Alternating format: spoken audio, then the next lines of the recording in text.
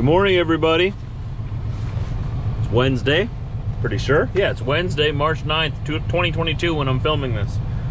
Outside, it's a little chilly this morning, minus 20 Celsius. I'm just gonna convert that to America speak for you, for all my American followers. I know there's a lot of you out there. Minus 20 degrees Celsius is minus 4 degrees Fahrenheit. That's what we're starting the day off with today. It's supposed to get a lot warmer throughout the day. That's nice. Oh yeah, I had my toque on the heater on the dashboard there for a little while. Now I got a nice warm toque on my head. I did the same thing with my gloves. I always do that. Oh, it's nice. Okay, we're hooked up to an empty step deck right now. I gotta go pick up some freight in Winnipeg and bring it to Glenboro, Manitoba, which is that way. It's in like south central Manitoba. And when I drop that there, I have another load in Portage La Prairie to bring back to Winnipeg, and that's gonna be the day. So let's get to it. The earlier we get done, the less likely that we'll run out of time. That makes sense?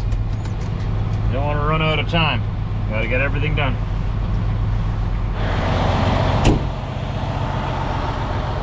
It's the same trailer we had yesterday.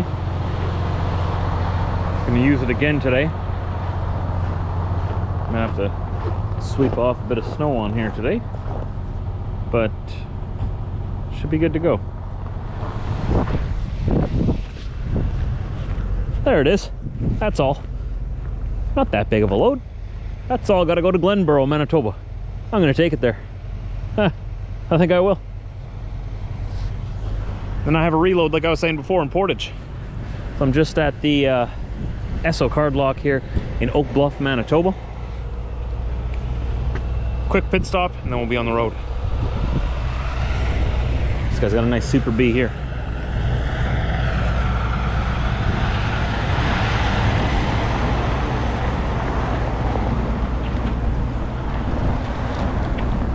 That's the exit over there, but nobody can get out because all those drivers didn't want to park back here in the parking spots and walk in and get their coffee. They wanted to park there. So I could go that way, but see, now there's a truck coming in that way. That's why I can't come this way. Now we're stuck. Oh, now that guy's trying to back up here. I better wait. I'll just wait. That's a little bit frustrating. Just a heads up for you Manitoba drivers, or drivers coming through Manitoba, you know where this Tim Hortons and Esso is in Oak Bluff. Please don't do that. That's so annoying. There's parking spots back here. You can park back here where I am and leave the parking lot a little easier to get around. All right, so what's this guy doing now? This guy's, he's gonna go that way. Okay, I am going to roll out the entrance and hope for the best. And worst comes to worst, I just gotta back up again. This guy's over there blocking the entire exit. Only because they didn't want to walk from the back of the parking lot. That's the only reason. There's lots of parking. Oh, my friends, my friends. This guy too, he's parking over here. There's room up here to park a few trucks, but there's a limit.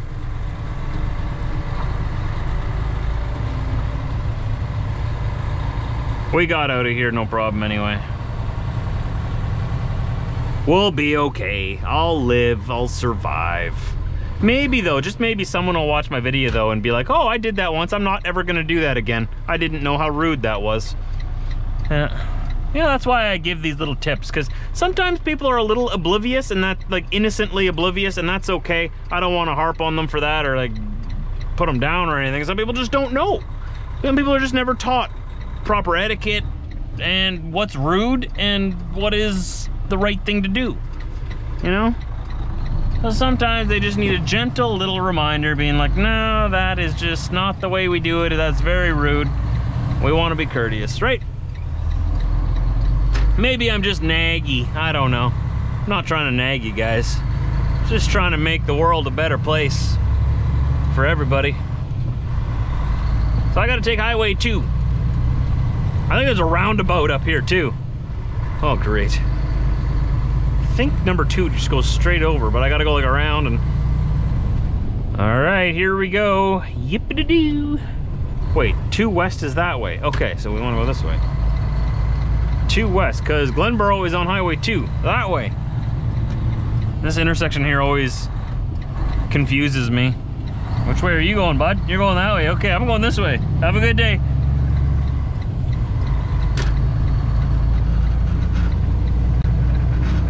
This intersection's sort of at an angle, so it's hard to see which way is my directions get all messed up, like north, south, east, west.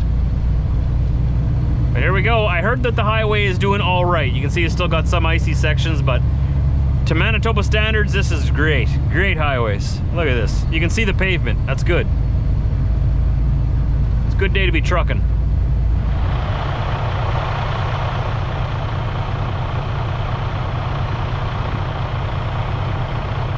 Unloaded now in Glenboro. Glenboro, that sounds familiar. Where else is there a Glenboro? I feel like I've been to Glenboro before, but it wasn't this Glenboro. I didn't even know Manitoba had a Glenboro until today. I thought it was in Saskatchewan. Even yesterday they told me I'm going to Glenboro. I thought that was Saskatchewan. No, we're halfway across Manitoba. Now you know, we all learned something together.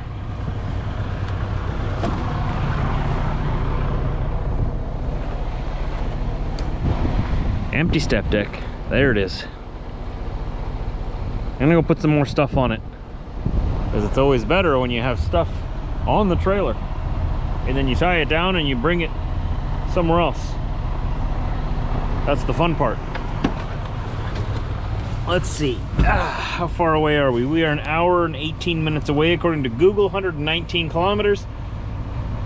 What is that? 75 miles? All right.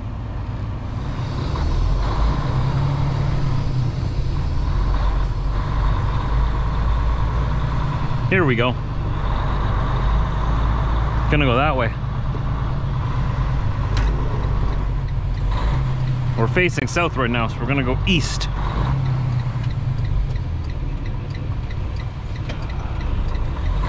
You know what? There's a car coming right now, and I am way too nice again.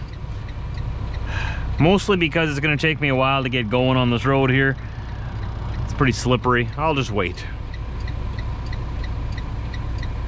I wonder if they know that I waited for them on purpose. You're welcome for not inconveniencing you. See, we're spinning like crazy here now. Come on. We're stuck. Okay, let's lock up the interaxle lock. There we go. Put power to both drive axles. Still nothing. Okay, and we don't need that. I'm just gonna back up a little bit here. There's no one behind me. Got a little bit of a running start at it. My bad for stopping there. All right. Head east on Manitoba to east. Oh, traction control. My nemesis. Doesn't do nothing. These automatic transmissions. There you go. It's the worst part about automatic transmissions. Circumstances exactly like that, and traction control. Because when you start spinning on a hill like that, all traction control does is it just locks up your wheels and you just sink down and now you're stuck. And the automatic transmission freaks out because it doesn't know what's going on. So it tries to shift into all kinds of different gears, and then again, you sink right down and you're stuck. It's always best to have a manual transmission. I have a traction control off switch here, which is important. You can make sure you have that on your truck. I can always turn it off, but the best thing to do is make sure you have a manual truck, if you have a choice in what truck you're driving. I understand a lot of us don't have a choice. You work with what you're given. This is a very rough road, but don't worry, they put up a sign that says surface brakes, so that makes it okay. They warned you. Feels like quite a remote area of the province. This is definitely not my home region of Manitoba. Not because of the roads, that's not why I say that. It's just that they got like hills here. Look at that.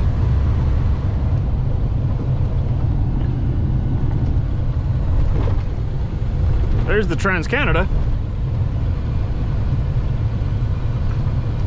I'm gonna follow the 240 north up here. Gonna go through Portage la Prairie. I've never taken this road before. Well, I feel better knowing that I'm not the only truck on this road. That's a training vehicle.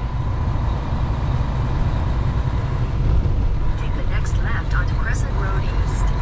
Left. So straight is what you're telling me. Oh, looks like we get to go over a big bridge. That's fun. Excuse me, you got a stop sign, right? Right? My turn. Man, my feet were cold, now my feet are hot. There's no winning. Look at these little houses. They're like the size of our house. That's even smaller than our house. Wow. Oh, we don't even have to wait for the train. That's nice. Portage la Prairie gets it. Overpasses. I don't know what's up with Winnipeg. Look at all those grain cars. Whew.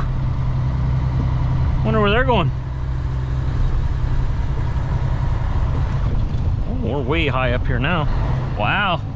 It's like the highest anyone's been in Manitoba.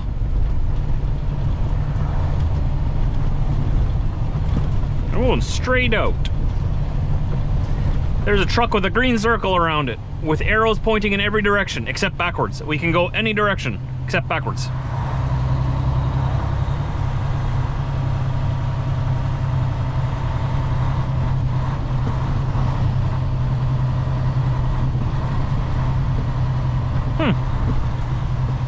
So for those of you who are from overseas, or from the United States, or from elsewhere in Canada, it's a big country.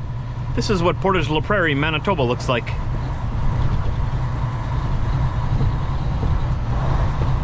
In early March 2022. We don't always have this much snow, but sometimes we do.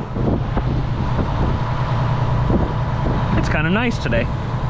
Nice and sunshiny.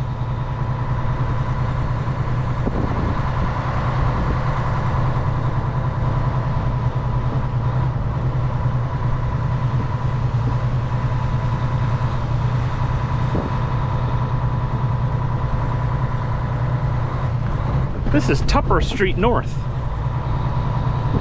You could have taken it one step further and called it Tupperware Street. Huh.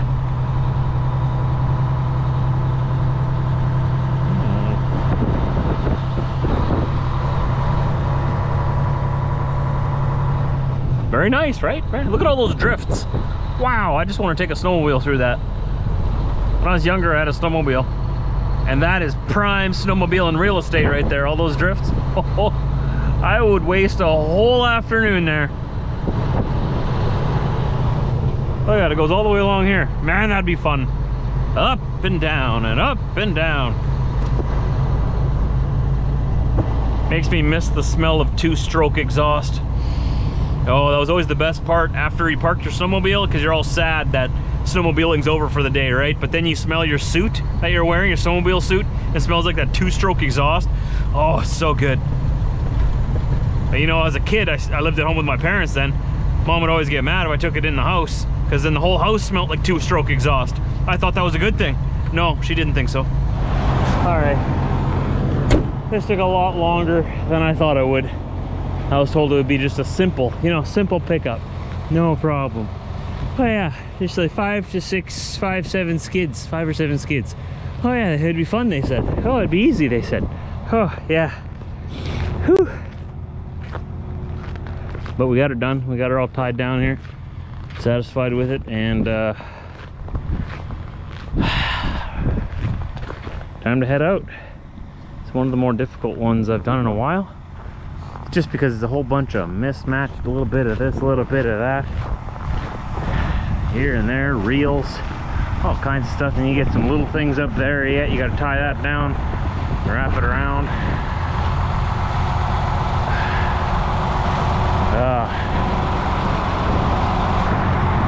A big mess. But we made it nice and neat. As neat as we could.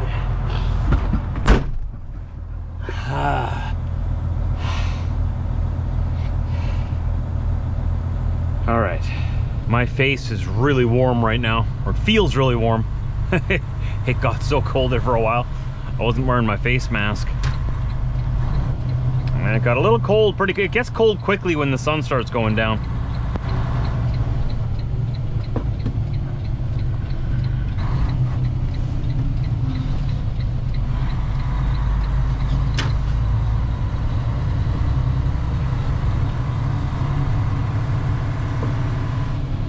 All right, bud, green light, give her.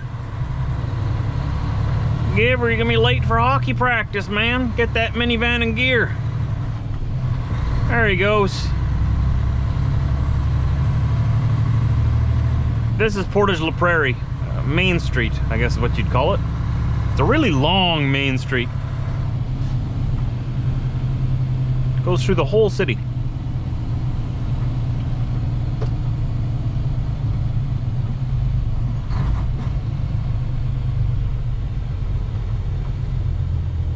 A lot of old architecture here too. This is a pretty old city. I believe it's one of the older settlements in Manitoba. Oh, I see a gas station over there. $1.74 per liter. Oh, ouch. That's over $5 a gallon, I'm pretty sure. If we're talking America speak. Man, you know, Alberta is helping their citizens. The Alberta government's dropping the fuel tax. So the price for gas will go down and give their citizens some relief. I'm hoping Manitoba does something of the same. We need some relief. This is wow. Diesel is what does that say? $1.90. Almost $2 a gallon. Sorry, a liter. $2 a liter. That's got to be about $6 or more a gallon. I'm just doing rough math in my head right now. I'm not that smart. I can't do math that quickly. Wow. What a world we're living in, eh? What a world.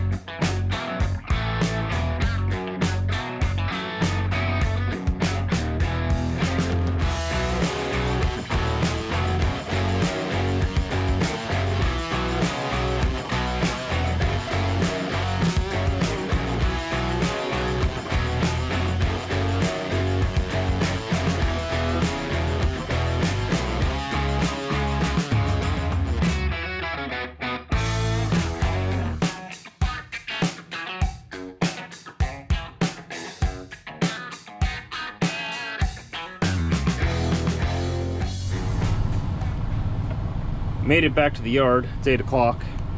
I gotta deliver this load first thing in the morning and then pick up a new load and do it all over again tomorrow. Hopefully it won't be quite as long of a day tomorrow, but if it is, I mean, then it is. We stay until the job gets done. Okay, let's grab the warm gloves that I remembered to put on the dash. Yeah, I got started at 7:30 this morning too. It was a long day. And you saw me, like, I didn't even stop for lunch. No lunch, no nothing. All I did was I stopped to go to the bathroom at Oak Bluff there, which was literally 10 minutes. The rest of the time was just dealing with this mess. I'm gonna hook back onto this trailer first thing in the morning, so I'm just gonna leave it right here. And everything looks like it's where I left it, which is always good. I always like to see that nothing fell off. Yeah, everything looks as it should. Good. Okay, we're gonna leave it right here.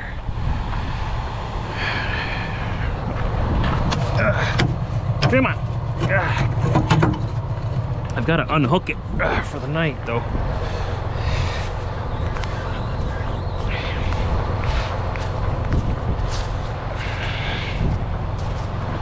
Yeah, time just flies by when you're having fun, eh? It doesn't really feel like I've been here over 12 hours. It's one benefit to really liking your job. I really do like my job, and I'm not just saying that either. I really, really do enjoy what I do. And that makes it a lot easier.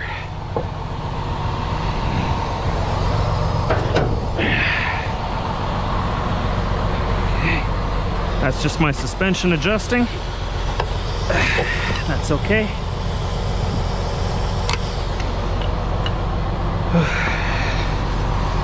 This truck is kind of nice because it's got these fancy little holders here for my glad hands.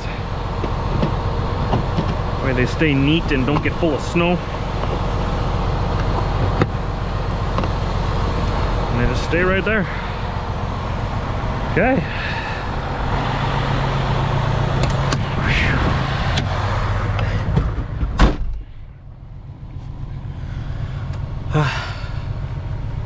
Lower the suspension, sets the trailer down a little easier.